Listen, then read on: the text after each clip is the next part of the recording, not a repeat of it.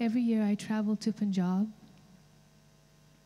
and every time I go to Punjab, I see an ocean of despair.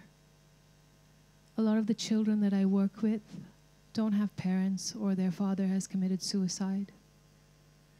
And now their mother, who didn't have an opportunity to have an education, must now figure out how to support her family, how to be a single mother, and how to deal with what it means to be a widow in India and a woman in this world. If we do not educate the generation of children in Punjab, then we're condemning them to a life of poverty.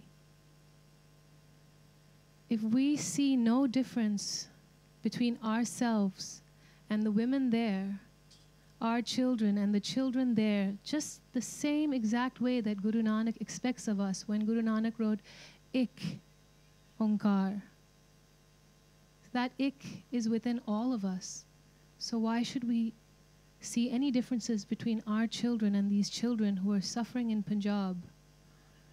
So many of them are addicted to drugs. In fact, 50% of male youth in Punjab are drug addicts.